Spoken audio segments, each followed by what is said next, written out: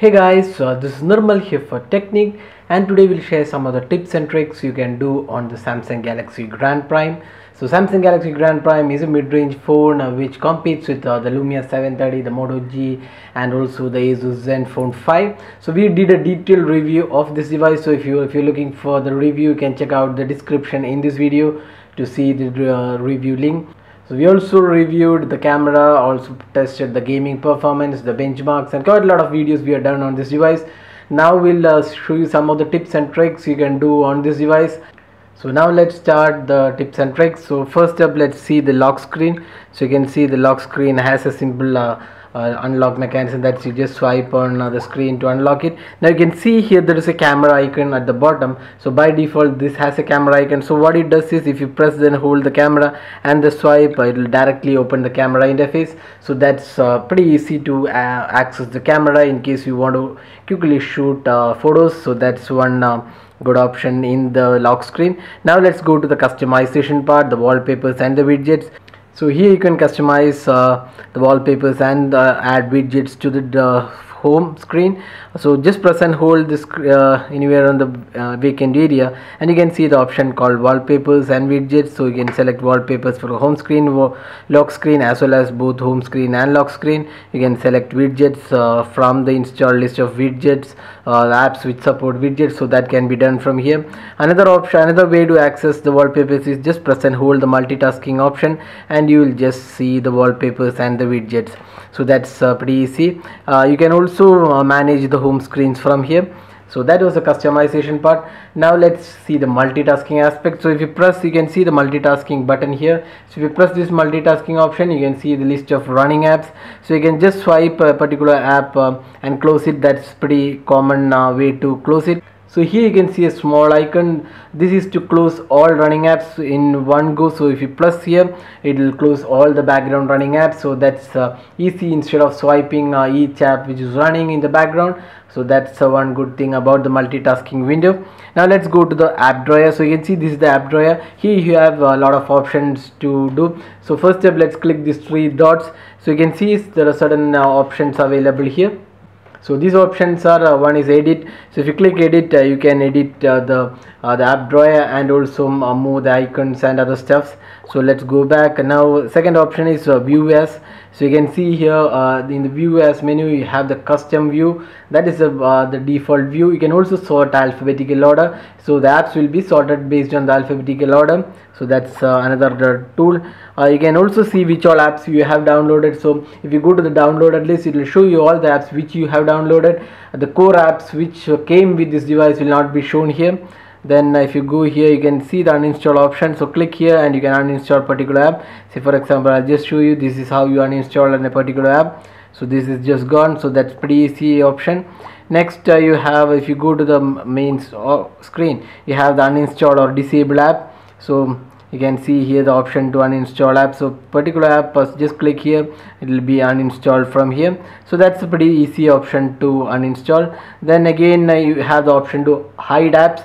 So if you don't want the particular apps to show up, say for example, I'll just hide the anti-2 benchmarking and also the asphalt airborne. So now I selected two apps, just click done, and you can see those two apps are removed from the app drawer. So in case you are giving a phone to somebody else, you can just hide the local apps, I mean the personal apps like the Facebook, Twitter or email, and it will not be shown to the other user unless they go and unhide this option. So if you want to unhide the apps, you can go show hidden apps. So you can just select and done. So now it will be back. So that's how you hide and unhide the apps. Apart from that, you also have the option to disable apps that we have showed previously.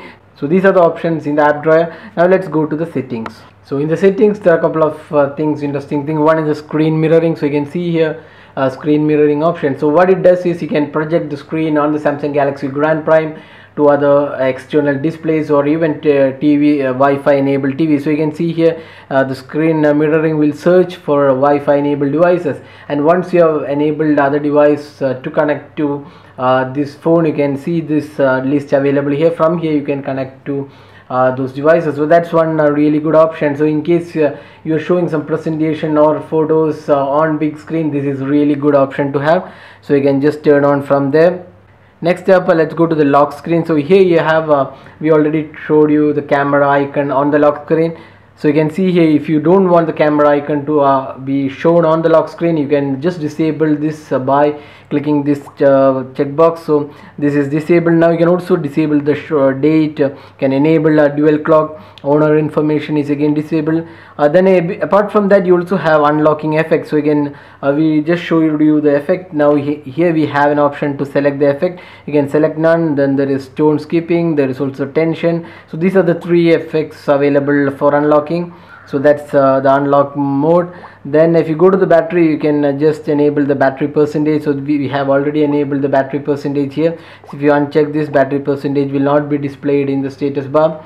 So that's the battery percentage. Then you have the ultra power saving mode. So this is something like a really good option to have on a smartphone. What it does is it saves battery power by using minimal home screen layout and limiting the number of usable apps.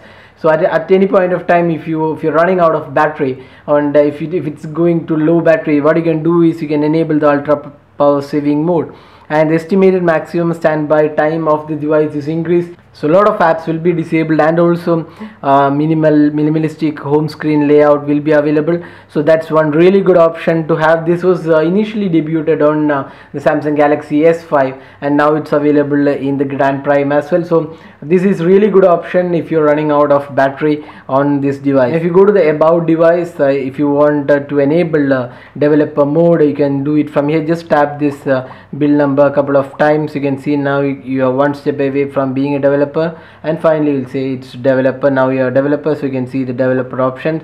So enable this only in case you are a real developer and you need these options. Unless you are a developer, it's advisable not to enable these options.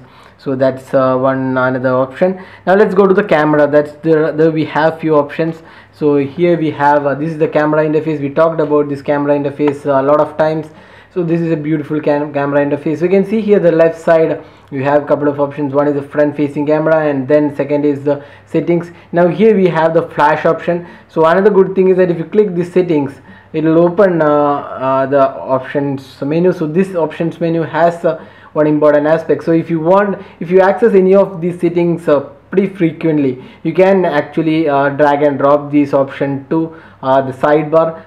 Say for example, you're using the FX a lot of times. What you can do is just press and hold the FX and then drag on to this area. So you can see here now I have enabled FX in the sidebar. You can maximum you can enable 3 options. So we have 2 right now. One is the flash and one is the FX. So let's add one more. So for example, we'll just add timer. So we have added 3 options. Now you cannot, if you want to add one more, you need to remove some of them. So this is one good option. So now we have the FX, the timer and the flash on the sidebar. If you want more, you just say for example, I'll just change this. So when I change it, now it will get replaced with the older one. So that's one really good option. If based on whatever feature you use, you can customize the camera interface.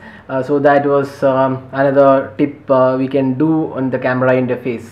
So these were some of the tips and tricks you could do on the Samsung Galaxy Grand Prime, a really good performing mid-range device. So don't forget to check out our detailed review of this device.